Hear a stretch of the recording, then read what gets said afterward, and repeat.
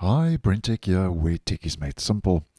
So last week, Vivaldi rolled out the latest upgrade to its browser, Vivaldi 7, and it was a major UI redesign and included this new dashboard. And as I mentioned in the video, which I'll leave linked down below and in the end screen if you'd like to get more info, it introduced a completely redesigned user interface, as we can see, featuring floating tabs and rounded tabs, sleek new icons, and a customizable dashboard, and a whole lot more. Now check the video out if you haven't seen that already.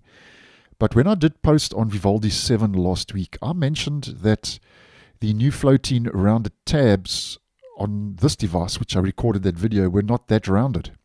And over on my Windows 10 device, they looked a lot more rounded. And this is actually something you can adjust in these settings in the browser, which I didn't know, because I don't use Vivaldi as my main web browser.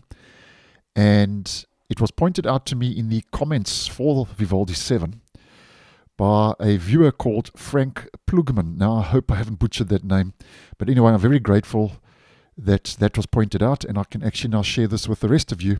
So if you are not seeing these so-called new rounded tabs, floating tabs, especially the more rounded look and feel, then just a quick video to show you how you can enable that and adjust that in this latest release to the browser. So how we do this is we head to our settings, head over to themes. Here you click on editor, and then when you're in editor, you head to settings, and here you'll see corner rounding.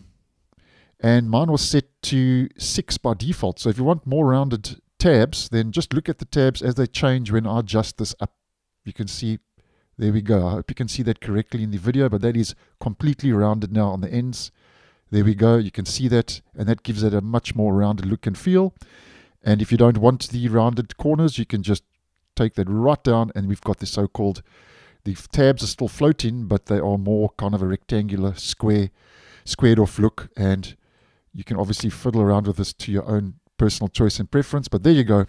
That's how you can adjust that to look, get the full so-called look of the rounded tabs, in case you're unaware. And as mentioned, that was pointed out to me by a viewer of this channel, Frank Plugman, and I'm very grateful when I do get feedback so I can share it with the rest of you. So thanks for watching, and I'll see you guys in the next one.